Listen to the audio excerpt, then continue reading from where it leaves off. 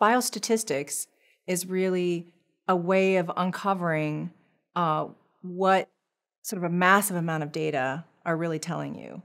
So some of what you see might be random, so it helps you distinguish a real signal from just a random signal. Some of it might be that we have lots of measures and the drug is very good at helping some measures but not others. So it would help us understand, are we causing an unforeseen safety signal? So we have to be able to see what adverse events are these patients experiencing. Do we think it's related to our drug? Is it something that they fell off a ladder, or is it something that's related to our drug? So we have to sort of tease apart really the story that our drug is telling us through the data. So it's a way of analyzing it to tell us that story.